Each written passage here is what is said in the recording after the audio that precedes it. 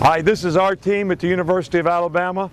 And we've been called out with the ALS Ice Bucket Challenge. We're here to do our part today to create awareness for ALS, which is a horrible disease which has affected a lot of people, including our own, Kevin Turner, who was a great player here at Alabama and played a long time in the NFL.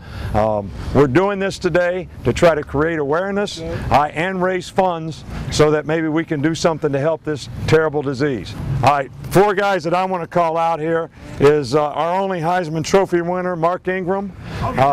Joe Manchin, who is a U.S. Senator from West Virginia, who I grew up with. Will Muschamp, who used to coach for me, who's a coach at Florida now. And Paul Feinbaum, man, our favorite guy. All right, that's it, man. 1, 2, 3, 4, let's go. Here we go.